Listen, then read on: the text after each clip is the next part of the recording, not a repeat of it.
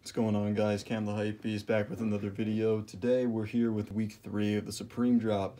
Here I have the 0.6 liter aluminum steel water bottle.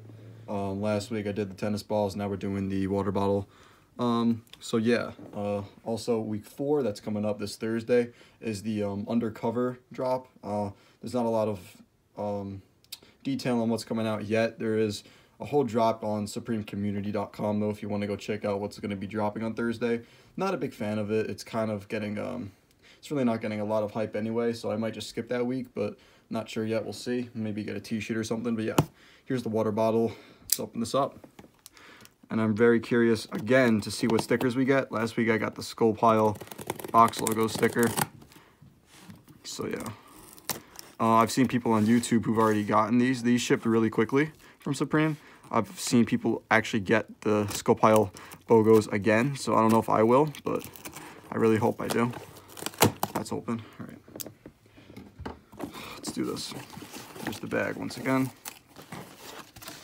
They really pack these bags into the boxes very well. All right, I didn't look at what I got, but here's the water bottle. I did get it again. So yeah, I did get the box logo again. It's awesome.